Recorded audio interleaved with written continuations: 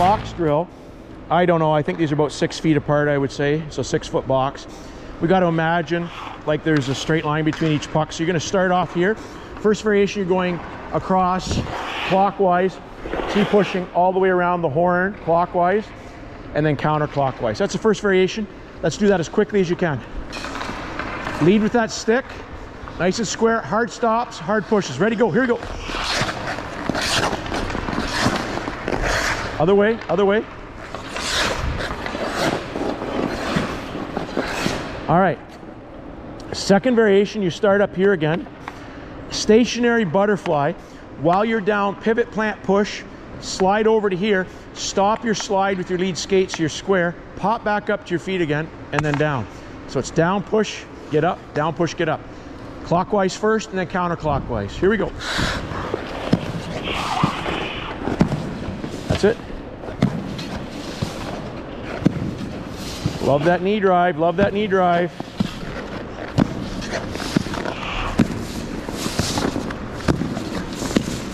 Excellent. Third variation that we like to work on is we just go from a standing position to a slide and get up. Slide and get up. And very precise finishing, very precise, keeping the gloves quiet, stick quiet, and clockwise, then counterclockwise. You're just sliding to your new target, finish with precision. Here we go. Hard pivot, hard pivot. Turn your head, look where you're going. Look where you're going. Get that glove to the side a little bit more. Fill some space with that glove. Nice. All right. Next variation, you're going to start down and stay down. And don't worry, we're almost done. I'm not giving you the full bagging, just the fun stuff. So you're going to start down in your butterfly. Violent pivot, plant, push. Stop with your lead skate to break you to get square and perfectly positioned. So bing, bing, bing around, staying down, starting down the whole time. Clockwise and then counterclockwise. Here we go. Give her.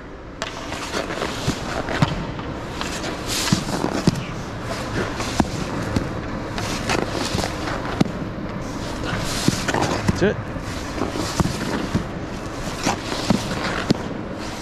Excellent, excellent. All right, catch your breath. You got one last one to do. And twin, I'll give you these 3 pucks. I just need one for this last drill, and then you get a cool down stretch. So you're going to do you're going to do a pendulum drill in place with your belly button square to me. Wherever I go around the circle here, you got to pivot and keep doing the pendulum drill wherever I go. You know what we're doing here? You got 1 minute of work left in you, and then you got a cool down stretch. All right, let's finish strong here. Hayden, start the pendulum back and forth. Here we go.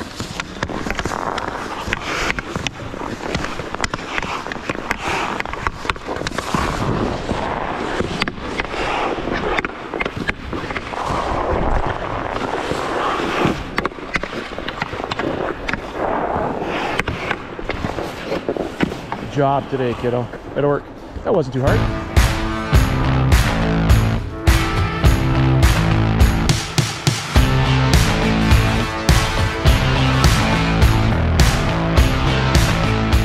All right, it's the spring. Tryouts happening. If you're already out of the playoffs, you're going to be trying out for these teams soon.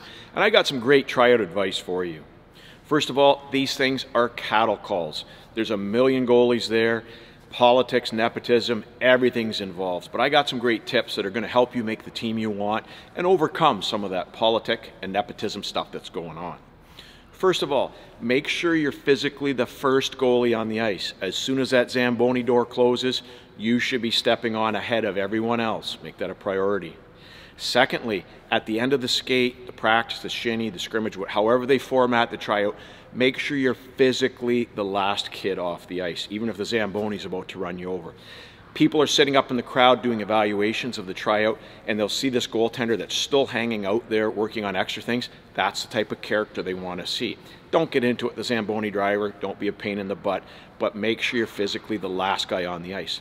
When they're collecting pucks at the end of the skate, help the coaches collect the pucks. Show that you have character, leadership, and you're not too big for your britches. Second thing, you need to identify the incumbent. Who's the best goalie on the team that you're trying to get their job? Wherever there's a skating drill, you skate beside them and you kick their butt. Whenever you go to nets, always go to the same net that the incumbent is in. And sometimes step in there in front of them, sort of mark your territory. Tell them, that's your net. You want the scouts, you want the coaches to see you two together beside each other. They know what that guy can do because he's the incumbent, and when they sort of match you two up together, they can sort of compare and contrast much easier if you're with one of the top players. Any skating drills that happen where you're doing over and back, blue line, forward type stuff, don't mitigate or don't sort of minimize those. Make sure you're kicking the other goalies' butts and some of the players if you can.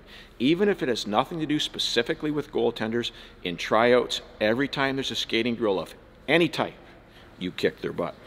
Now, when you show up, yeah, I know we're all hugs and friends and we don't want to step on anybody's toes, but please dress nicely. Take all of your nose piercings out, get a haircut, look presentable. You don't need a suit and tie, but at the end of the day, they want to know that this is a kid that cares, wants to be on the team, presentable and professional. And I think the best way to sort of summarize it, you see how NHL guys show up to the rink, try to mimic that. Have a nice suit or collared shirt on, maybe not necessarily a tie, but be presentable.